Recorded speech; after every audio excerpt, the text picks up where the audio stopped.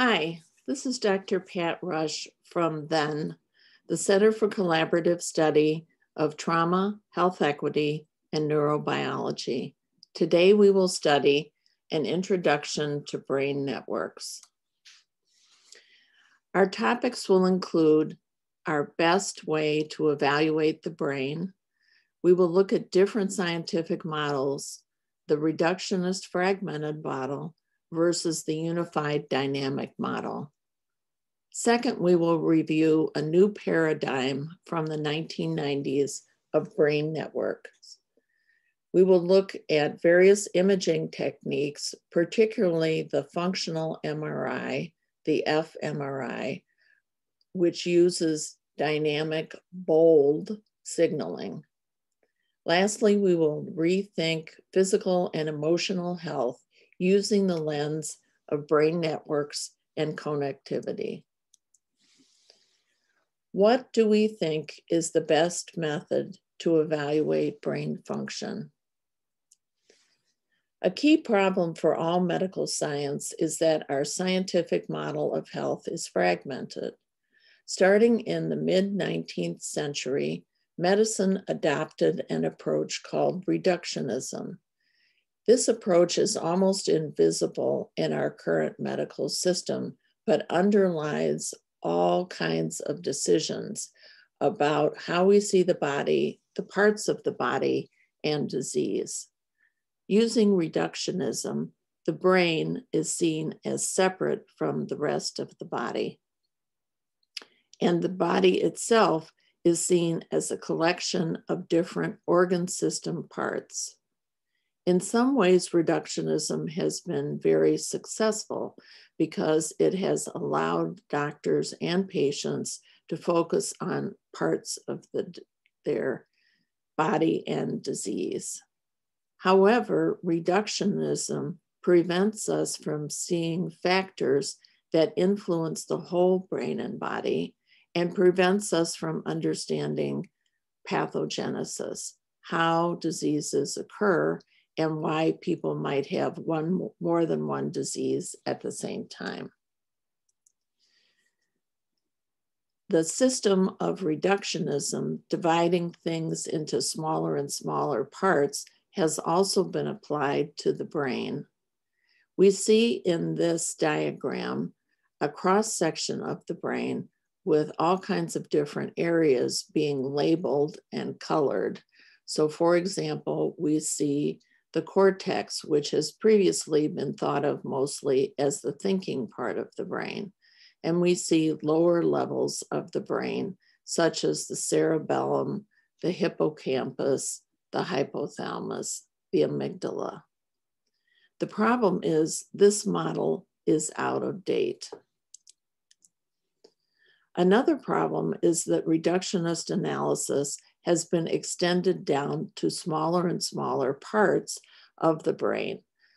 On the left-hand side, you see a diagram of a single nerve cell, a neuron, and the body of the neuron, and then the dendrites receiving signals and axons sending out signals. On the right-hand side, you see a diagram of a synapse.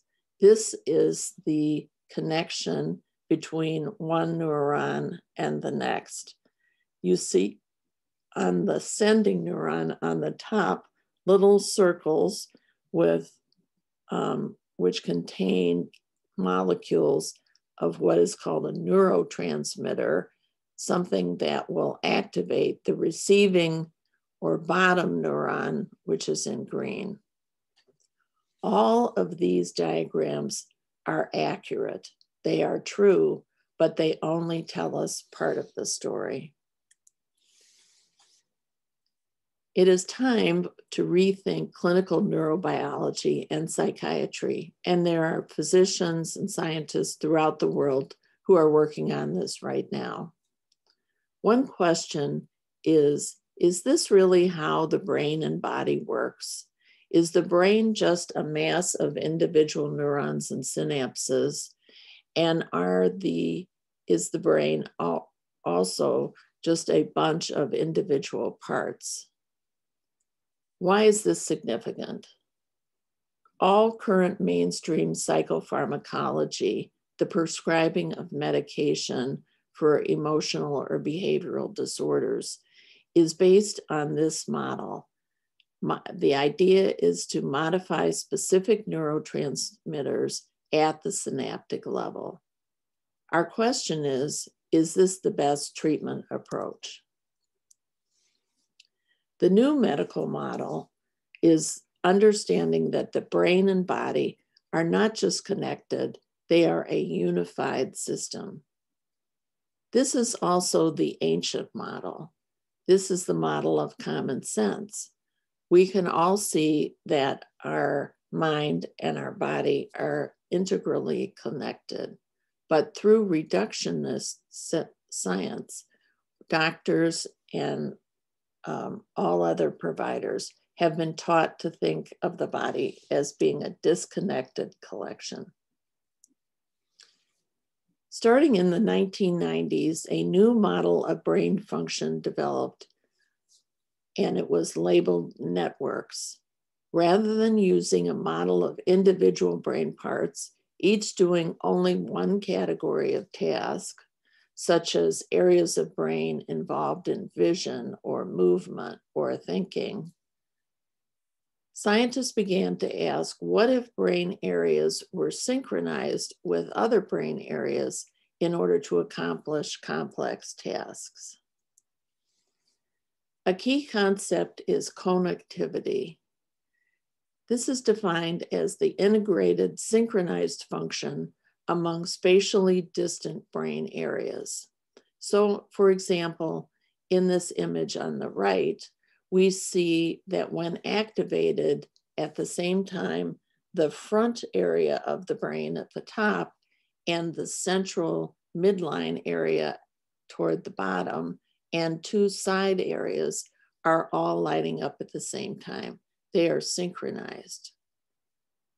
This poses a problem for the usual model of the brain, because these areas that work together, synchronized together, are not hardwired.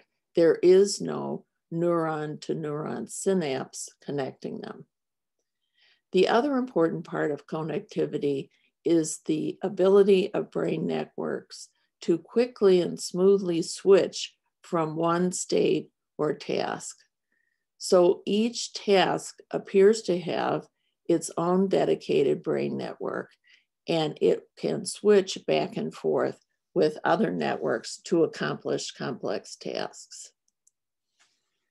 Why is this revolution in brain science happening now? First of all, as all of us know, in the past 30 years, there have been a tremendous increase in computing power, which has enabled new technology. At the same time, there have been advances in network science theory and a growing global community of neuroscientists and system scientists. Let's take a moment for a brief recap of imaging, how we see inside the body. In 1895, Röntgen discovered X-rays could pass through tissue, capturing an image on film.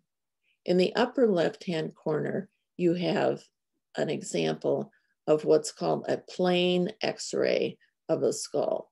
In other words, the patient is laying on the table and a picture is taken from the side, and we can see the bones of the skull, the spine, the jaw, the teeth. Plain X-rays are great for visualizing bones, but not so great for soft tissue. Therefore, for the first half of the 20th century, radiologists tried to figure out, how can we see inside? In the 1950s, tomography was developed. Tomography means a cross-sectional slice. And we see on the left-hand side at the bottom, three images, three slices. First of up above is the base of the brain. You can see part of the sinuses on the lower face, on the upper face, the lower skull, and you can see the person's eyes. The second image is at a higher cross section. You can see the brain and different ventricles holding fluid inside the brain. And on the top image, on the farthest bottom image, you see the top of the brain. Using tomography allowed radiologists and physicians to organize the pictures of the slices to reconstruct tissue structure. In the 1970s, there were multiple advances. We're going to review briefly the CT scan, the MRI, and the functional MRI. The CT scan was developed in 1972. By this point, computer technology had improved to the point where radiologists were able to do a three-dimensional reconstruction of the brain and also of the abdomen and chest by looking at images taken at different angles. In 1980s, the next step was development of the MRI using magnetic resonance, which was like a CT scan, but more versatile.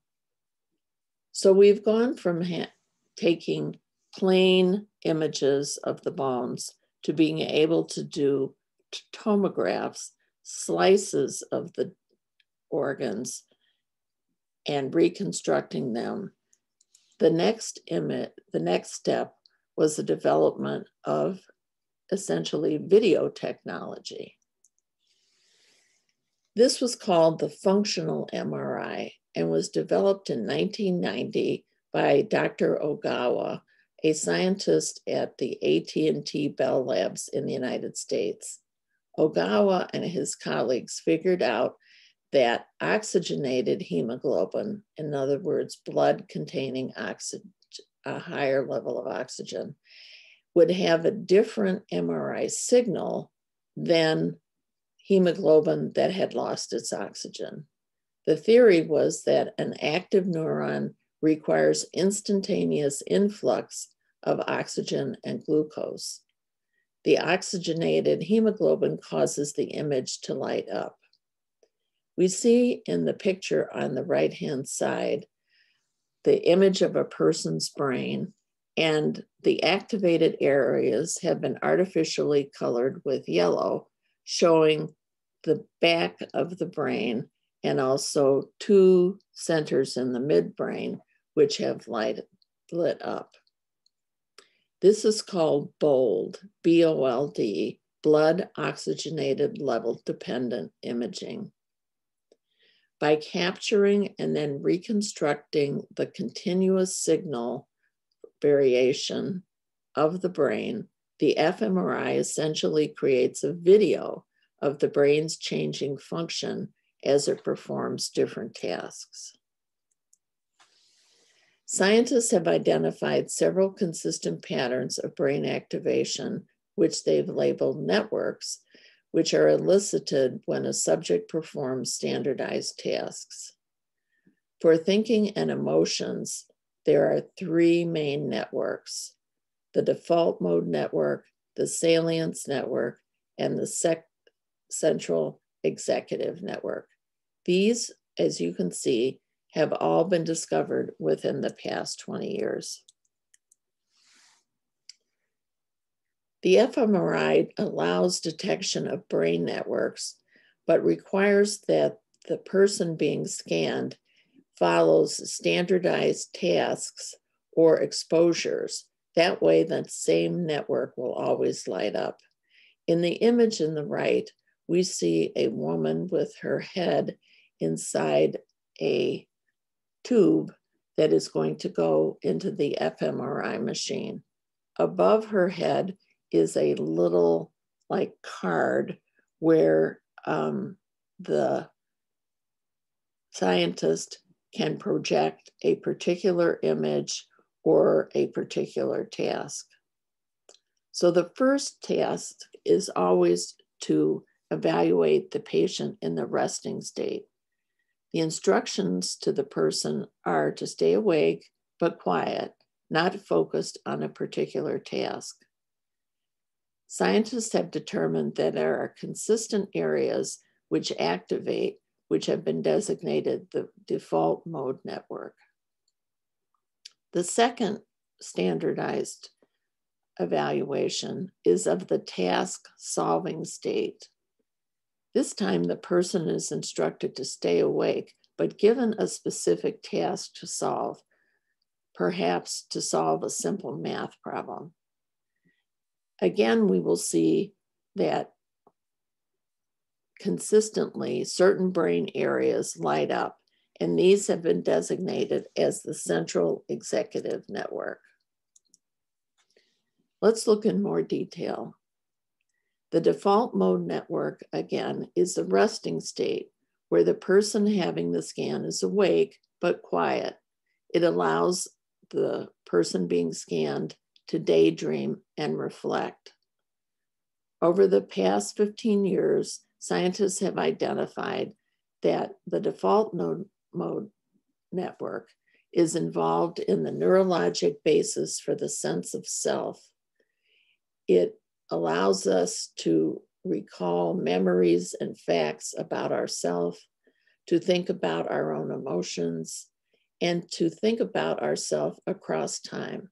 Think about the past and into the future. The default mode network also allows us to think about others, their emotions, and their actions. It allows us to understand stories and appreciate beauty. The central executive network, also called CEN or ECN or frontoparietal network, is activated by goal-oriented, cognitively demanding tasks. It allows us to consider complex information, making decisions, and integrate sensory information. The CEN is also involved in emotional regulation.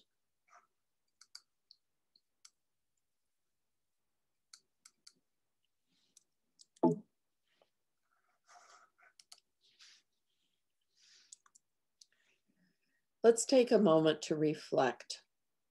How do we imagine that the brain decides when to stay awake or at rest, and when to switch from daydreaming to thinking about a task, and how to choose a particular task among many options? For example, if you're awake in the morning in bed and still resting, but kind of daydreaming, how could you choose among these tasks? Getting up and taking a shower, taking the dog out to walk, checking your email, getting your kids ready to go to school. How would you choose among these different tasks versus just staying in bed and daydreaming? The brain has another network called the salience network. Salience means judging importance or relevance of any choice. It was named this by scientists in the past 10 years because they noticed that when the brain is switching from default mode to executive mode, it goes through a medium stage, which they named the salience network. The salience network allows us to integrate emotional, sensory, and cognitive stimuli, and it's involved in social behavior, communication, and self-awareness. Social behavior means being able to get along well with others. Salience, again, means noticing what is important or relevant. So in the diagram on the right, we see the default mode network on the left, the executive network on the right, and the salience network in between, which mediates between switching back and forth. Let's take a moment to reflect. With a history of severe trauma, how easy do we think it would be for the salience network to work, to be able to judge safety versus threat? And how do we think that dysregulation of the salience network would affect the ability to switch back and forth? Part 3, understanding brain network connectivity and its application to emotional, mental, and physical health. Let's take a minute for reflection.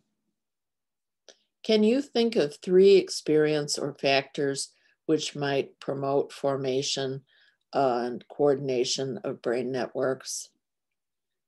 Research has shown that the greatest growth and coordination of brain networks occurs from the 3rd trimester of pregnancy through the first 3 months of life.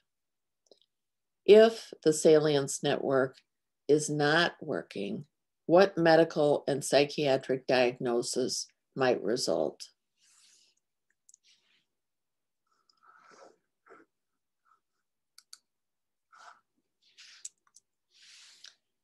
One of the most important processes in our lives to build brain networks is the child and caregiver relationship with attunement and attachment. In this diagram, we see the father holding the baby, and you will notice that both of them have the same facial image. They both look happy and they both have their mouths open.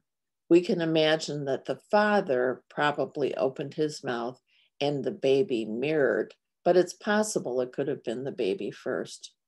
On the left, you see the cycle of attunement and attachment. One of the pair, usually the baby, expresses a feeling or need. The parent notices and understands what the baby is looking for and responds. And then the baby experiences the parental response and also responds. So you have this serve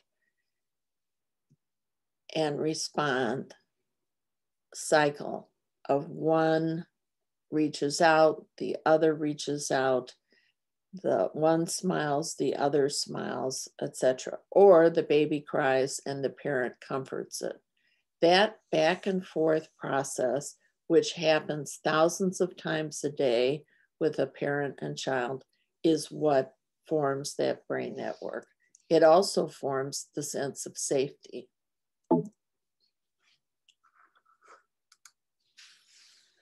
Other processes that build connectivity by activating the inborn regulatory processes are a daily routine of activities and emotional regulation through relationships.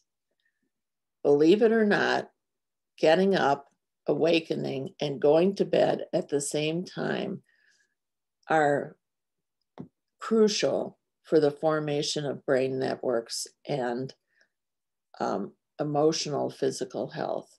Having activities and meals at the same time, and through relationships, spending time with others, doing homework together, and enjoying relaxing activities.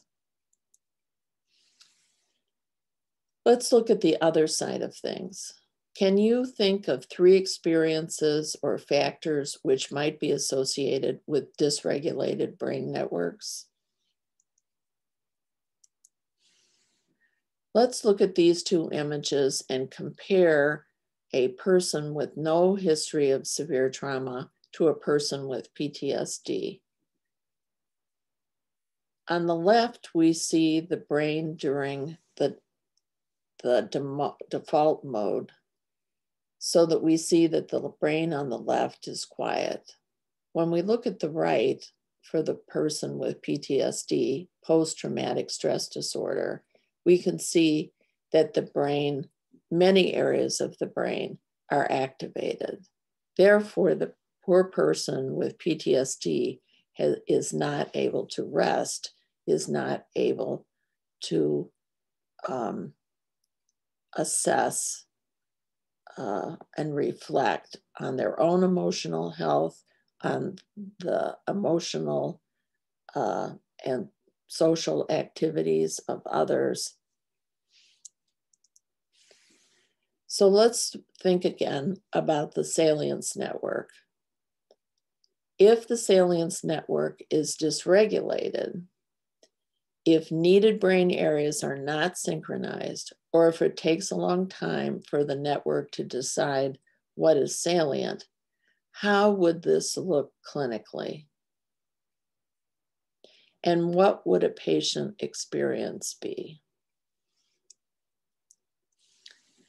Research has shown that dysfunction of the salience network is associated with many of our most severe emotional and behavioral problems. The salience network integrates sensory information from outside and within the body. On the left-hand side, you see this diagram of the 8 senses: smell, sight, taste, hearing, balance, proprioception, knowing where you are in space, and touch. It also integrates on the right side interoception, a sense that helps you feel what's going on in your own body. Here we see stomach problems, breathing problems, bladder problems, maybe palpitations, racing heart rate, and painful rash. So the salience network integrates all these different systems. If the salience network is dysregulated, then this has been found in patients with anxiety, depression, eating disorders, borderline personality, which is essentially an attachment disorder, attention deficit, autism, bipolar disorder, and substance abuse and psychosis. Can the brain reprogram its networks and connectivity? Yes. What is neuroplasticity? It's the ability of the brain to reorganize and form new connections, especially in response to learning or experience. We have to remember that just because a person had severe trauma, it does not doom them to dysregulated brain networks. The outcome of brain function and health depends on a balance between stressors and supports. Brain networks can be reprogrammed. Things that have been shown to make a difference are relationships, rhythmic activity, mindfulness, which is to retrain the body in noticing small things. Also, processing trauma, decreasing fear with increasing tolerance of traumatic triggers.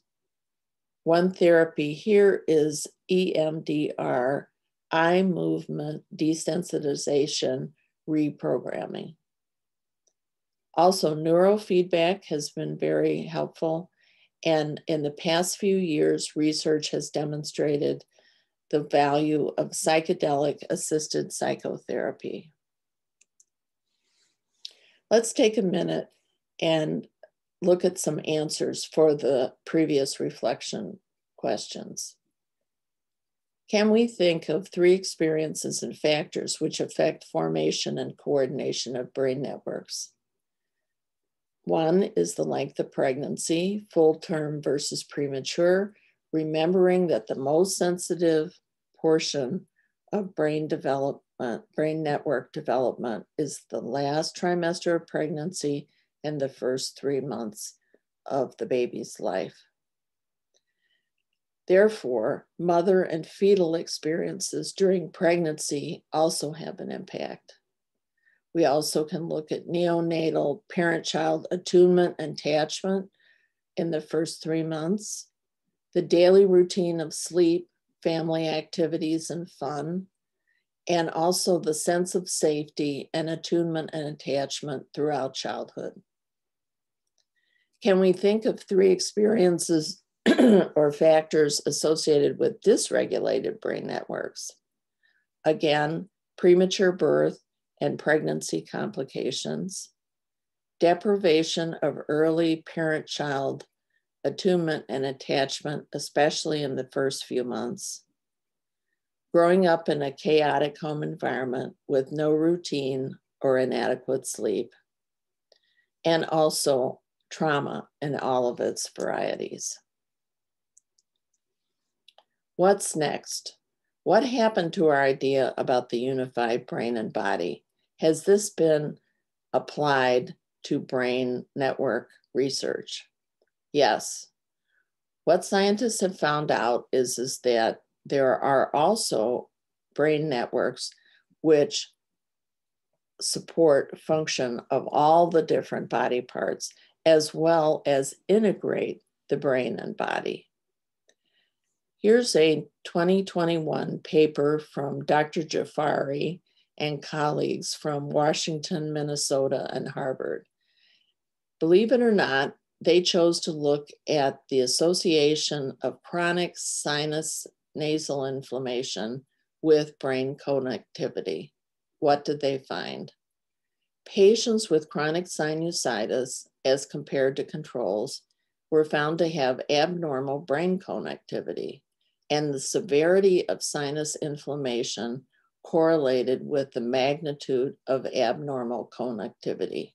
In other words, it was dose dependent, which is felt to be a very important research finding. The larger the dysregulation of the brain networks, the more severe of the chronic sinus inflammation. So our next question is, will improving brain connectivity improve inflammation? And scientists around the world are studying this right now. We expect that over the next 10 years, the relationship of brain networks and integrated brain-body regulation will be found to be very important in the pathogenesis and treatment of disease. This is the science of the 21st century. Thank you.